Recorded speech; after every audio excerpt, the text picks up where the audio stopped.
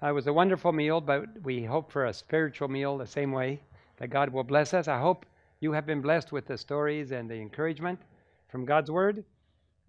It's always a privilege to share what God has done, and also very humbling, because we realize that we are so imperfect and weak as human beings, and God uses you to be an example of encouragement to others, and you realize if only people knew how human we are, how easy it is to lose the patience, how easy it is to become discouraged. We would say, "Why are you using me, Lord? Find somebody better." But God uses anybody who's willing. So if you feel inadequate, if you feel like you're not able, or you don't think you're the right person, think again. God is willing to use anybody who is willing to place themselves in God's hands. We're the first ones to say, we are the most disqualified to do this work, but God has chosen us to do it because we allowed Him to. And He can use you the same way. And so don't be discouraged. If you think you're not the right one, just surrender to God and let God make the decision what He wants you to do. I invite you to bow your heads with me before we begin. Let's pray. Heavenly Father, again, after a beautiful physical meal, a lunch, we ask you now to accompany us one more time as we discuss further principles and give further testimonies of your great faithfulness, your goodness, and your love. Be with us now as we present these things, and please prove an encouragement to us. Encourage us to be part of your work, to trust you more, to know with a certainty that you are coming very soon, and to do everything we can to help others be ready for your soon coming.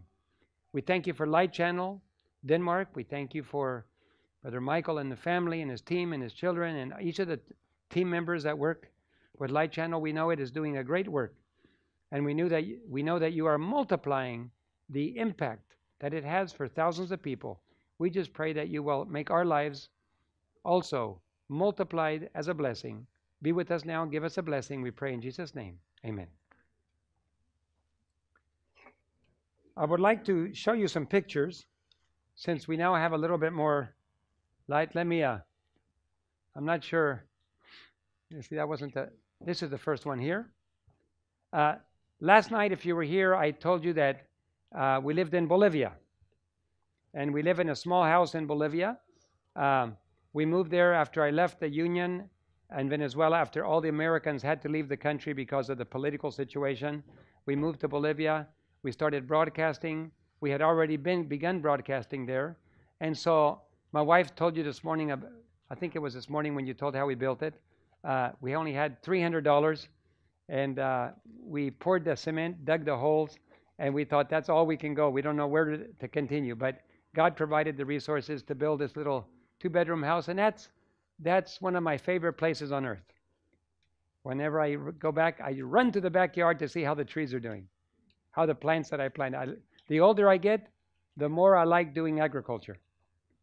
The other day I was watching the lemon tree put out all the lemons, and I go, Lord, this is so much fun. And He said, now you know how I feel when my people have fruit. Huh? God gives us many benefits, resources, education, opportunities, talents, and He wants His people to have fruit, doesn't He? So that's what He wants. Okay. North of Bolivia, as we travel north, this is in Portuguese. It's the base of the angels. Why is it called the angel base? It's called the angel base because that's what our airplanes are called. They're called angels. And this is where the airplanes will be based, because they will be landing in the water. They're seaplanes, and they will be landing in the water, and they'll be based at this air base near Manaus in Brazil. It has a 2-story building there. I wanted to show some other pictures, but they didn't get in here evidently. Maybe I'll show some more this afternoon. But it has a kitchen, a rather large kitchen. It has fruit trees in the back, and other things. And it was built by a Swiss man and his Brazilian wife. And during the World Cup, 4 years ago, some of the football players came and stayed here. But we bought it from him, and it's now being turned into. It used to be called. It had a name of a dragon, and I took the name down and I said, now the angels are going to live here. So we have a little a little medical launch. I'm sorry the picture is small because it was sent over Facebook. I couldn't find a bigger picture of it.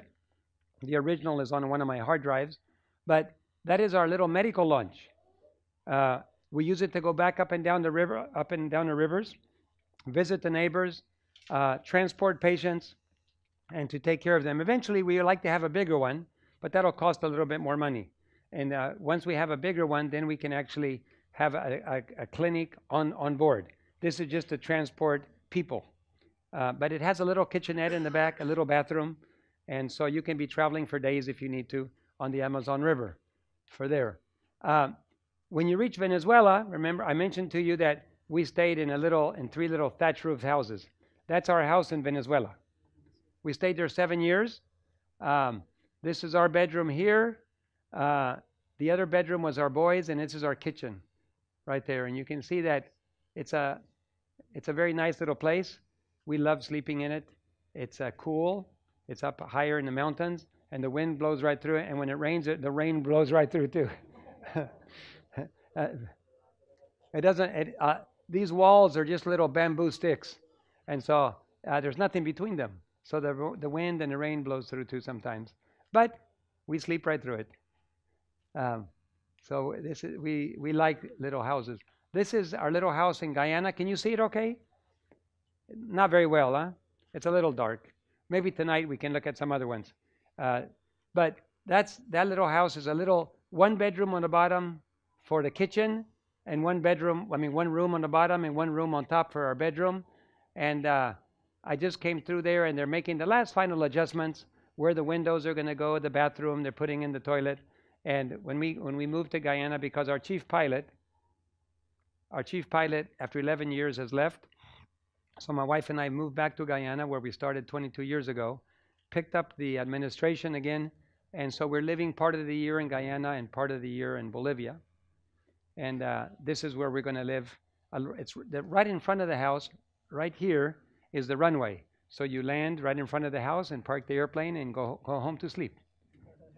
It's not the size of where you live. It's where you live. That's the most important. But sometimes this is where we live, under the airplane. Sometimes we have to sleep under the wing of the airplane because we're on the road. And when we landed here, the lady said in the hangar, I have an extra bed for you, but there's mosquitoes. So we just put the bed under the wing. We tied a mosquito net, and that's in the morning. She wanted to take a picture of us. So this is where we spent that night under the wing of the airplane. Sometimes we sleep under the wing of the airplane like that. This is where we landed in Miami, in a little airport, and we got there at 2 o'clock in the morning, and now we have to sleep. So we just stretch a little blanket out under the wing of the airplane, and we just sleep under the wing. If it sprinkles a little bit, at least it doesn't go on your head. Your feet might get wet, but it's only a light sprinkle. It's not too badly, but you don't want it on your face. So when you sleep under the wing of the airplane, you have a little roof over your head. But we've had some really strong rains, and we've had to quickly grab all our things and put it inside the airplane and jump inside. And it gets very hot. But I think that's all I have for right now. Oh, no, there's one more. We were in Romania some years ago, and we went to the top of the mountain in Romania, and there was a shepherd up there. And the shepherd said, we would like for you and Aunt Becky to move up here to the top of the mountain. We will give you a place to stay. I said, thank you very much, but we can't live here. We're just visiting. Please come and live up here. And then he gave me his horse, and it was kind of cold, and he put on his sheepskin jacket. And then one of the students that was with us said something interesting. Uncle David, do you remember that false shepherds are going to be, wolves are coming among the sheep, and they're dressed in sheepskins? So then we realized that the sheep never wear sheepskin except their own. It's the wolves who put on sheepskins. And who are the ones who do that? The pastors. So if you're a pastor, it's the we say in English we say shepherds, right? in Spanish, we say pastores. So the shepherds and pastors is the same word. I don't know if other languages are the same, but it's the pastores that wear the shepherd skin, the sheepskin, because the shepherds are the one shepherding the sheep. And so they use the sheepskin to stay warm. So then he said, the false shepherds wear sheepskins. So be very careful to be a good shepherd. And I thought that's a good lesson to learn. If you have a responsibility to care for the sheep, be sure to always be a good shepherd. Don't be a wolf in sheep's clothing, like Jesus said. So that was interesting. Well, that's all I have for right now. We can turn it off. I'm not sure if you can turn it off from here or not. Okay. So maybe we can we just shut this off here? Or right there. Okay. Anyway, I hope you enjoyed a few pictures. There's a lot more, but I'll show you some more this afternoon. Right now it's kind of hard with the light. We are grateful for what God is doing for us this weekend and to encourage us. I know that because of this weekend, the work will go forward in other parts of the country, other parts of the world. We were talking about a project for Armenia. That was exciting. We were talking about a project for Tanzania too. Kenya, for Kenya, for Africa. And I know that the work here in Denmark, in Scandinavia in general, in Europe, and in other parts of the world will be blessed because of the weekend we spent here together. I pray it will be an encouragement for you and your family. And so, as we open God's Word again, and as we share some more stories, I want to invite you to open your Bible to Matthew 25. We have one more parable that we're going to use as a guide here. Let's review quickly. The first parable of Matthew 25 is the 10 virgins. We learned that the 10 virgins represent the church, that while there's a delay in Jesus coming, the tendency is for the church to sleep. But there's going to be a wake-up call. And once the church hears that event, wake-up call, they are going to wake up, and all of them are going to try to get ready for Jesus coming. Everybody will suddenly be interested in Jesus coming. Unfortunately, we learned it's too late to get ready at that time. Getting ready is something we should do now. Having a relationship with God is now. Having oil in your lamp is now. We also learned this afternoon, at noon, the noon hour, we learned that getting oil in your lamp is using your talents, your skills to save souls. If your mission is to seek and to save that which was lost, you're a missionary. You're sharing in the mission of Jesus Christ. And that means your lifetime dedicated to serving God. Now we're going to go to the third. How can I use my talents and skills? Many people say, well, what can I do?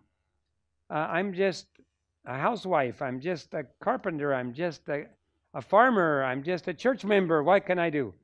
Every single person has a circle of influence. And what you do with your time and your money makes all the difference. Did you know that God specializes in using people that are weak? Paul said, when I am weak, then I am strong. So when you are weak, you may be stronger than a strong person. Because when you recognize your weakness, you are more willing to depend on God. And those who depend on God have greater strength than those that have great strength on their own. So we need to realize how weak we are. We need to realize that indeed we need to learn how to depend on God. Okay? We'll start reading on verse 31. Matthew 25:31. When the Son of Man comes in all his glory, and his holy angels with him, then shall he sit upon the throne of his glory, and before him shall be gathered all the nations, and he shall separate one from another, as a shepherd divideth the sheep from the goats. And he shall set his sheep on the right hand, and the goats on the left. I believe almost every Christian church believes there's going to be a final judgment. I believe everybody believes that. They just don't understand what the judgment is about, and they don't understand how the judgment is going to take place. But there has to be a judgment. There has to be a judgment before Jesus comes. Because we as Adventists, we know that we are living in the judgment. When did that judgment begin? The investigative judgment. 1844, at the end of the 2300-day prophecy. Now, is that when God started judging the people that were alive, or did he start judging those that were dead? The dead. He started with Adam and Eve, and he has to judge all the way through history. That's a lot of work, isn't it? A lot of work. But before Jesus comes, it has to go to the judgment of the living. Do you agree? You understand what I mean by judgment of the living? Everybody who's alive on earth has to go through the judgment. Because Jesus, when he comes, he's not coming to separate the sheep from the goats. That process is happening before he comes.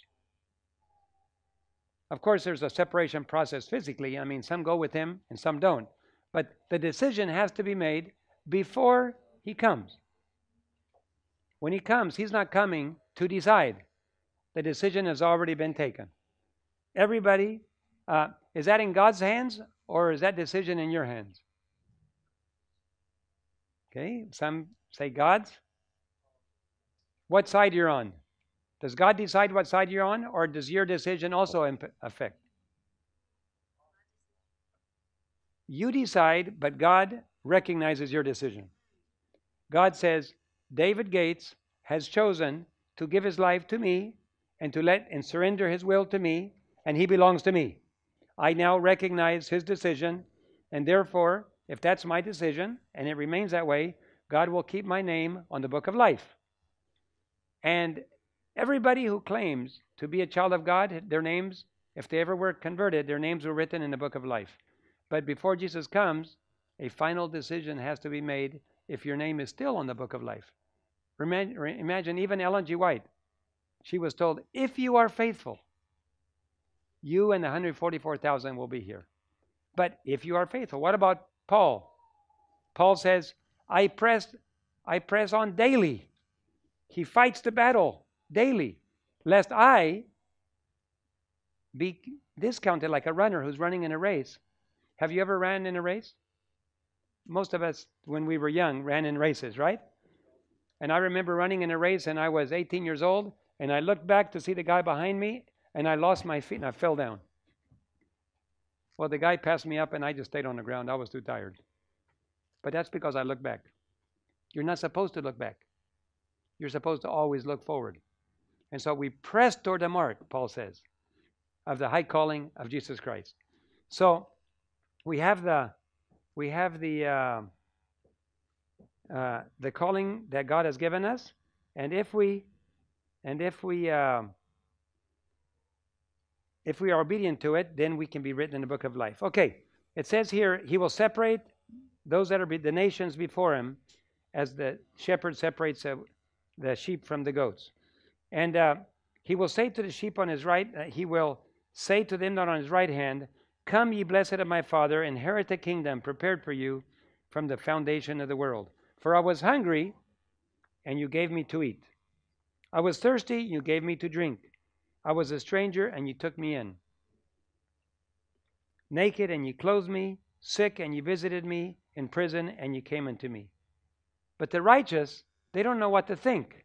The righteous themselves, they don't remember seeing Jesus. They don't remember seeing Jesus in that condition. So they said, when did we see you hungry? When did we see you thirsty? And so they asked Jesus that, and what was the answer? Inasmuch as ye have done it unto the least of these my brethren, ye have done it unto me. So this is how we use our talents. We take care of those that are hungry. We take care of those that are thirsty. We dress those that need dress.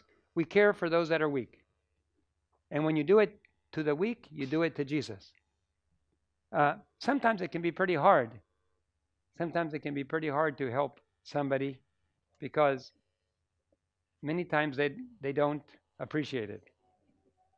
Or many times they waste what you give them. I was walking in Trinidad, And the man came to me and he said, I'm very hungry. Can you give me something to eat? And I said, yes. So I took out my lunch and I gave him my sandwich. And when I gave him my sandwich, I saw him take one bite and he threw it in the... And that was my favorite sandwich. My wife made it for me and I was quite hungry and I was willing to share my sandwich. But what I found out was that unfortunately, he wanted a chicken sandwich or a beef sandwich or something, and he didn't like my sandwich. But I shared, and he threw it away. So sometimes you repent. Sometimes you say, I wish I hadn't helped somebody. I'm not going to help them anymore. But the truth is, Jesus is very patient with us. How many times has God forgiven you? How many times have you done something and said, Lord, I'm sorry, I messed up again? So we should still keep trying, but we still get a little bit more careful because we learn our lessons. And after people throw our sandwiches enough times, you don't want to give them a sandwich anymore. But I believe that Jesus' example is to be very patient with us, and he wants us to also be patient with others. There's many people that I know that have wasted their lives, given their heart to the Lord, and now God is using them in mighty ways. I knew a drug addict in Australia. He couldn't even carry a conversation.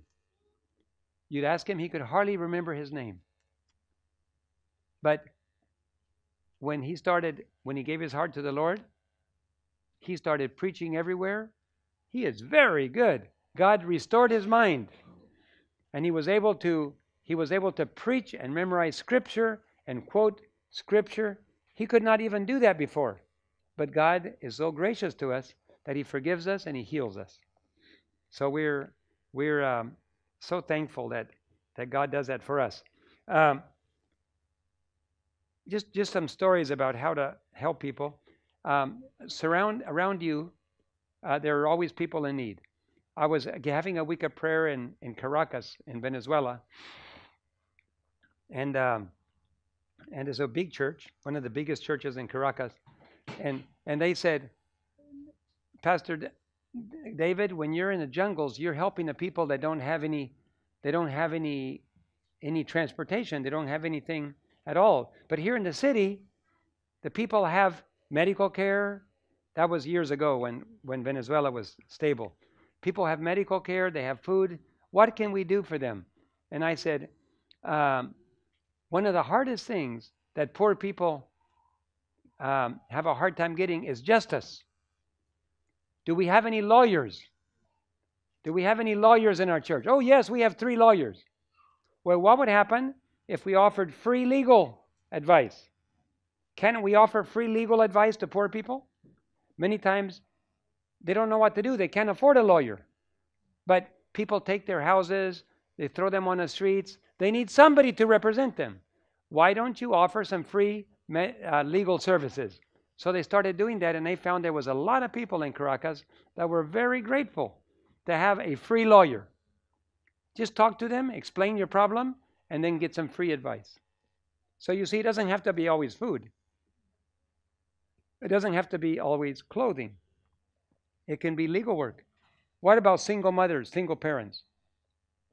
Well, I know that in Denmark, maybe there's more health care and medical care and government services than maybe some countries, especially some poorer countries.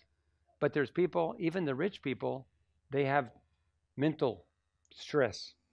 Did you know that rich people commit a lot of suicide? The richest woman in the world was Christina Onassis. Her father was one of the richest men in the world, and when he died, he left everything to his daughter. She had airplanes, she had ships, she had islands. There was no way that she could spend all her money all her life. No matter how much she spent, she could never spend it all. She came to visit Peru when I was working in Peru. And then she decided to go to Argentina. And in Argentina, she got depressed and she committed suicide. The richest woman in the world took her own life because she was depressed. Now, I wish she could have had some hope. I wish somebody could have reached her before it was too late. But you see, money has nothing to do with whether there's depression in this country. There's people that are depressed. And there's pills that you can buy. And the doctors will give you pills. But they need Jesus Christ. And the only way they can do that is to be exposed to His love. It's a wonderful thing when you're depressed. How many of you have ever gone through depression at some time in your life? Okay, many of us have. I've been through it several times, but very short periods, because I'm not normally a person that gets depressed. But when I got depressed one time, I was away from home. I was working on my airplane. I'd been gone from home almost 2 months. It looked like I was going to be gone another 2 months. And it was year end, and everything closes for New Year and Christmas. And I could see that I was going to be gone another month. And I was in the cold and winter time working on the engine. And I wanted to get the airplane ready to go down to Guyana. And a darkness crept over me. And I just wished I could go into the corner, crawl up into a ball, and die. That's what depression does to you. Depression is like, I don't want to live any longer.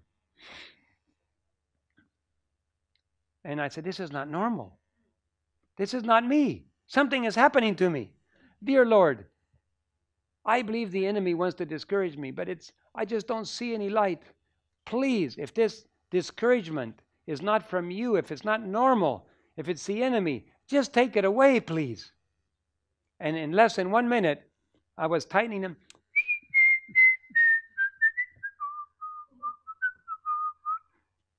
Hey, it's gone. I can see the light. No more darkness. And I realized God just took it away from me just like that. I said, oh, Lord, thank you. Now that I'm feeling normal again, what can I do? And I said, okay, I know what I'm going to do. I'm going to finish this engine installation. I'm going to fly it. Everything looks good. I'm going to drop it off at the paint shop. I'm going to leave it there over Christmas and New Year. I'll let the painter deal with the airplane. And I'm going to catch a bus. And I'm going to fly tonight. I'm going to go tonight by bus to Miami. Then from Miami, I'm going to catch the last flight of the year into Guyana. Then I will call the company and say, when you make your last flight into the jungle, I want to save me a seat. I want to go in to see my family, and I'll be there by the year end. So, and as I was going to the bus station, I said, oh, my family is going to want something nice. So why don't I buy some bread, buy some nice food for Christmas season, and let's see if I can get some of this. And I bought 2 suitcases. I bought some cheap suitcases, like $5 a piece, and I just filled them up with food. And I went down, got on the airline. I made the last flight in. I jumped on a small airplane, and I flew into the 200 miles into the jungles. That was before our little airplane had begun to function. You see, I was getting it ready. And so my wife was so sorry. She was also feeling a little low. My husband was been gone so long, and now he's going to be gone another couple of weeks. There will be no more airplanes coming in. I'll send him a little letter. And I'll say, I'm so sorry, sweetie pie, that you can't be here with us. And she was standing on the runway waiting for the airplane to come in. And she was going to give the letter to the pilot so the pilot could take it to town and they could mail it. And she was sitting there, and the lady that was next to my wife said, Sister Becky, I think I saw your husband looking out through the window of the airplane. Like, I still don't know how could she see that. We're way up there flying, and how could she know that was me looking through the window? Anyway. I still don't understand that. But, and Becky said, no, he's not here. No, it can't be him. But that was me. And when I got out of the airplane, she was so happy, and I was so happy to be there. And the children didn't come up. They were at the house. So I told her, take the 2 suitcases, walk on down to the house, and when the children see the suitcases, they say, what are you bringing? Just tell them, Daddy sent 2 suitcases so we can have a special year-end time together. And then while you're looking at the suitcases, I'm going to walk in from behind the house. So I walked in a different path. She walked down. Mommy, what did you bring? What did you bring? Daddy sent 2 suitcases. Well, open them up. We want to see what's in it. Wow, bread, some cookies. Oh my, there's this vegetable and that. Oh my, some cranberry sauce. Oh, look at that. All these things they were opening up. There were cans of food and other things. I walked in from the back door, and I was standing in the back, and they didn't even know I was in the house. And when they looked up, they saw me standing in the back. It was the most wonderful 2 weeks, 3 weeks we've had in our entire life. We'll never forget it. And it came right after a great darkness. And I realized that the devil is always trying to discourage us. He's always trying to make us see the worst. And he wants us to distrust God and say, Lord, I don't know why you allow this to happen. This is horrible. I don't know if you really love me. You wouldn't let to lose confidence in God.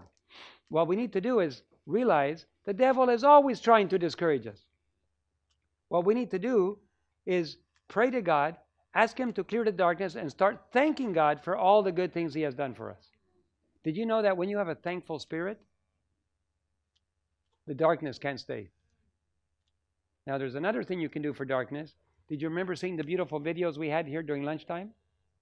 Did you see some of those beautiful videos? That beautiful music with God's word. It's impossible to be depressed long if you fill your mind with those beautiful promises in God and the beautiful music. So if you suffer from a little bit of depression, try thanking God for all of your blessings and listening to beautiful music that God will raise your heart in praise to the Lord. Thank you, Lord, for saving my soul. Thank you, Lord. Just start singing songs. And if you start singing songs like that, you will be very, very, it won't be long and you will be, the darkness will leave you. Was there a time that Jesus had darkness? When was that? Gethsemane. Oh, that must have been a terrible darkness, because he was going to have to leave his Father possibly for eternity. We could never understand that kind of love. We can never understand the kind of love that would separate God the Father from God the Son in order to save mankind. We've only been married about 39 years, and God the Father and God the Son were together from eternity. And you try separating God the Father from the Son that have been together for eternity, we can't even imagine how painful that is. Not even any idea. And yet they were willing to do that in order for you and I, for you and me, to be in heaven. Isn't that wonderful love? That is so much to be grateful for. When I was in India, I was invited to go to India the first time by an evangelical pastor. And the evangelical pastor called me and he said, we want you to come visit us in India. And I said, well, I don't have time for another 2 or 3 months, but I will be in Australia, and I can probably come across from Australia. And he said, please.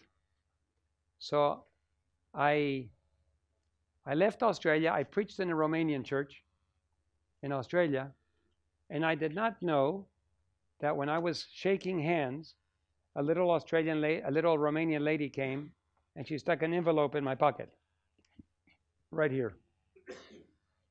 I didn't know that. I said goodbye.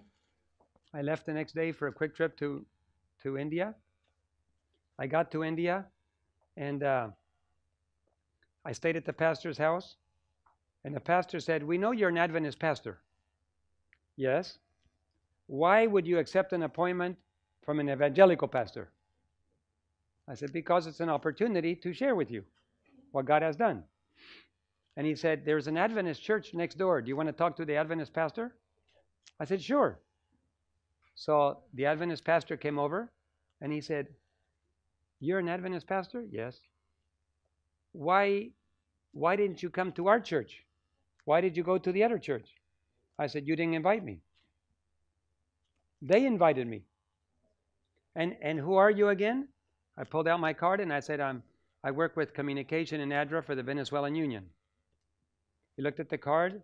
It was even harder for him to understand that a union department director would come all the way to India to work with an evangelical church.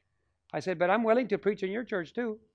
You didn't invite me. So I came where whoever invited me. He said, I'll be there. I'll come to the meetings. 250 evangelical pastors came to the meetings. And we had about 3 days together. And I shared with him many of the things that we believe, like Jesus soon coming, the state of the dead, spiritualism, the Sabbath, the Ten Commandments. Many of these things I shared with them. And they were very receptive. Very, very nice people. Very truly children of God.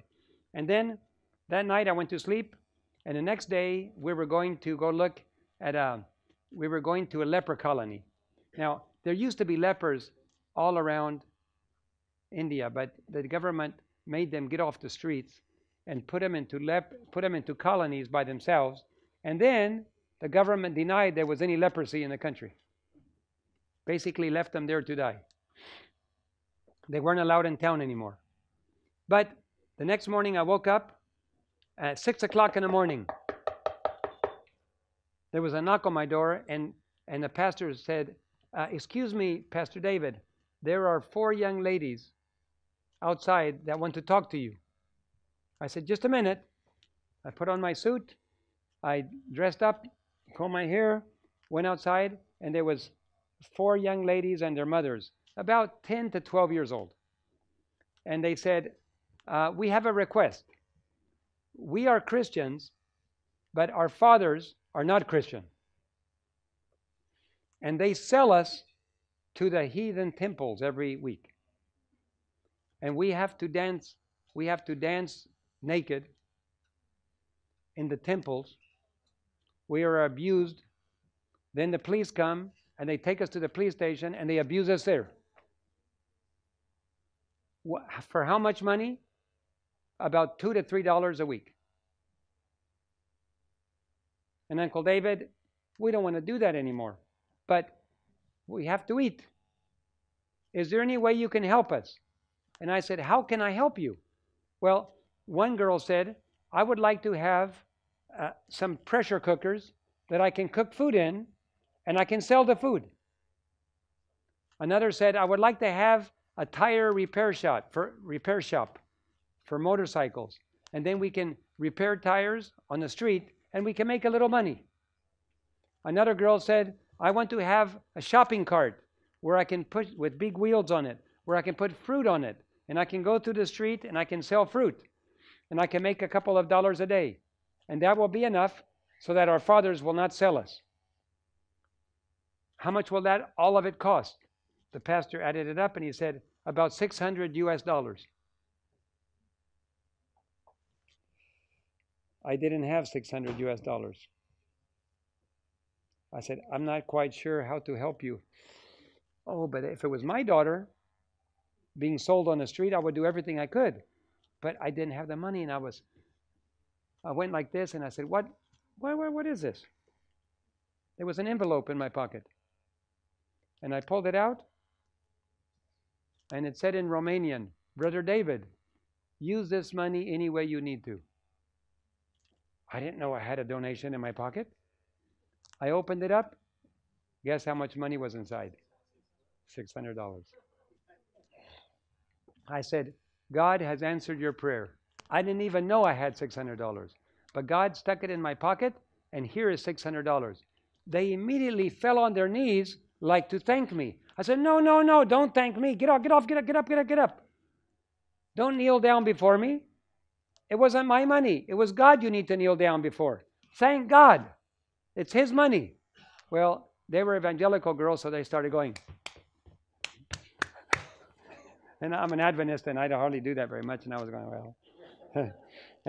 But they were saying, thank you, Lord, thank you, Lord, thank you, Lord. They were so happy. And they sent me the pictures, and one girl had her tire repair kit. Another girl had her pressure cookers. Another girl had her little cart selling, those kind of things. All 4 girls were able to make a small living, and they were not sold again. It's hard for us to understand what some people have to go through in order just to survive.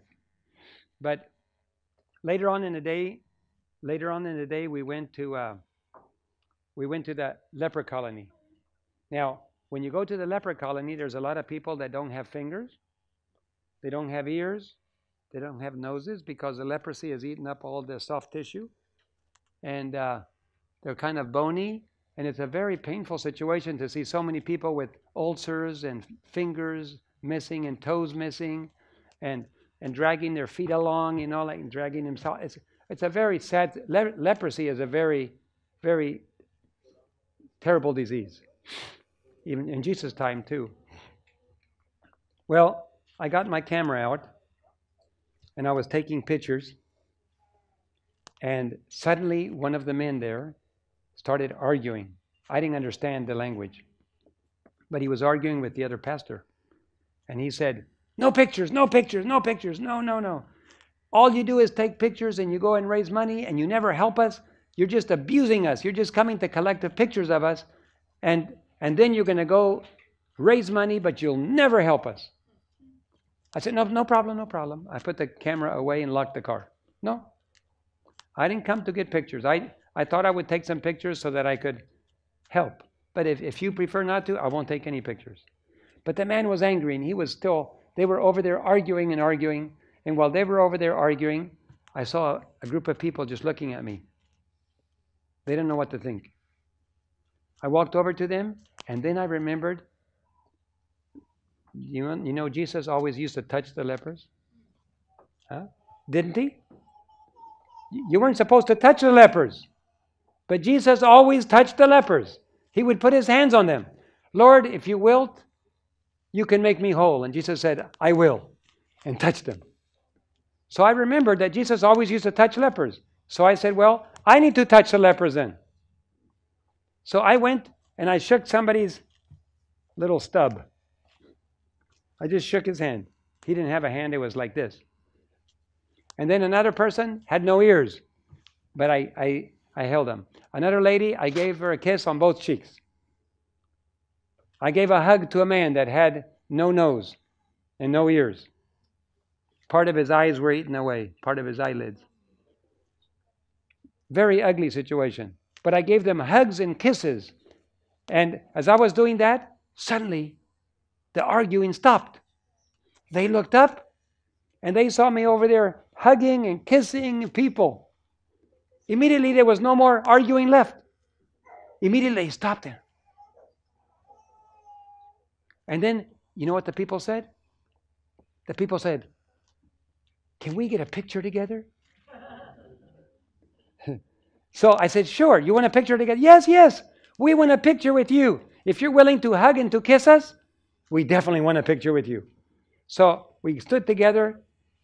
The pastor got the camera out, take a picture with me, take a picture with me. Everybody wanted their picture taken. No more arguments. All because you're willing to touch a leper. Well, what we did for them, they said one of the biggest needs they had was water. The water would come in only 2 hours every day. They had a pipe, and everybody would line up, and for 2 hours, they would fill a bucket, then they would go away, somebody else would fill a bucket, then they would fill a bucket, and every family would get about 1 bucket of water per day, and that was all. But you know that the water would spill on the ground sometimes, because if you change the bucket, there would be another person coming up, carrying the bucket, and the water would spill on the ground.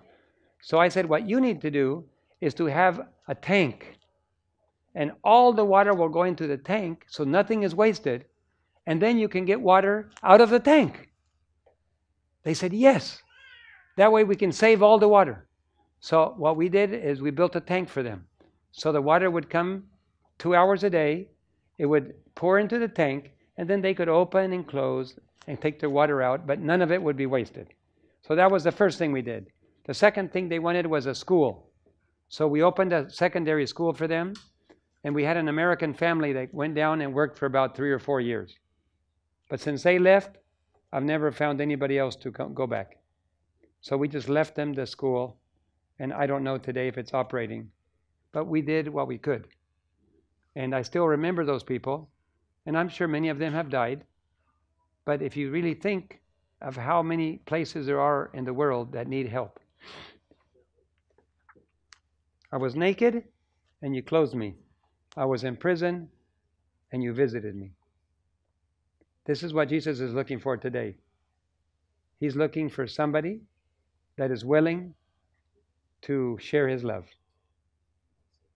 Is that you? Is God calling you to share his love? Young people, middle-aged people, families, entire families can go. Retired people can go. In fact, sometimes retired people have more freedom than even anybody else because they have a small income and they can live cheaply in many parts of the world. We had a little lady came from Michigan. She was from Ecuador. She lived in Michigan in the U.S. and she came down and she just became the grandmother to all the volunteers. She didn't do anything in particular. She just was a grandmother. She would say, young people, I think it's time to go out for pizza. And the young people would go. And she would take them out and pay for all the pizza. They would come back and go, grandmother, thank you very much. You see, and she just loved them. And the young people just felt like so appreciated. And she would buy them nice food and buy them nice this. And you need a shirt. You need another shirt. Here's a shirt for you. Thank you, grandmother. Thank you very much. You can understand, right? Just sharing love. That's all she did. And now she's gotten older and she had to go back. She had a little accident and she had to move back to the U.S. But nobody will forget what a wonderful grandmother she was to all the volunteers. So there's room for everybody.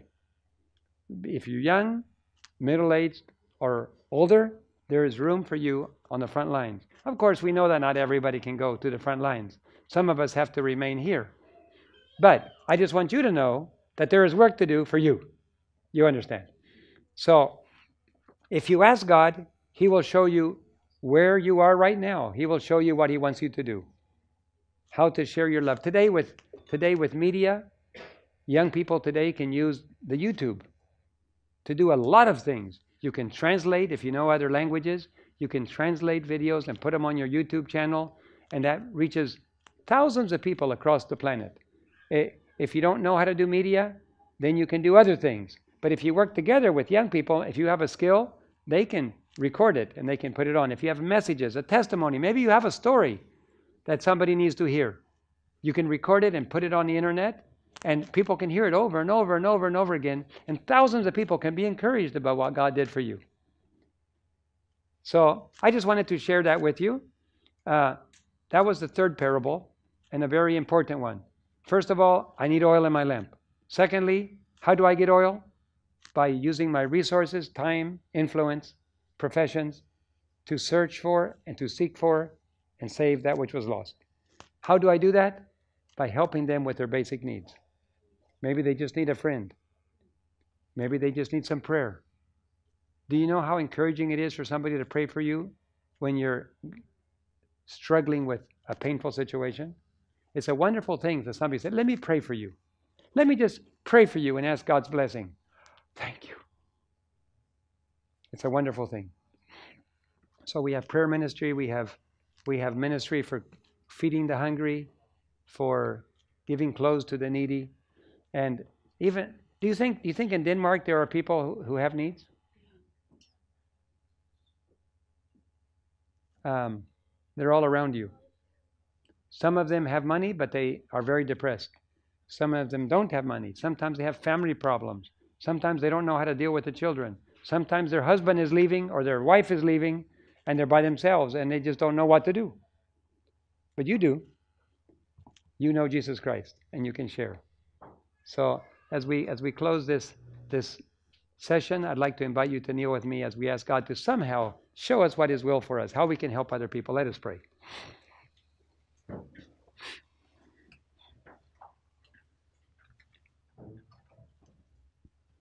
Heavenly Father, we are so grateful that you have given us an opportunity to work with you, to seek and to save that which was lost, to help to feed the hungry, to give water to the thirsty, to give clothing to those that need it, to visit those that need help, to visit those in prison, those that are widows, to help those that are wrestling with darkness and wrestling with financial issues and family issues.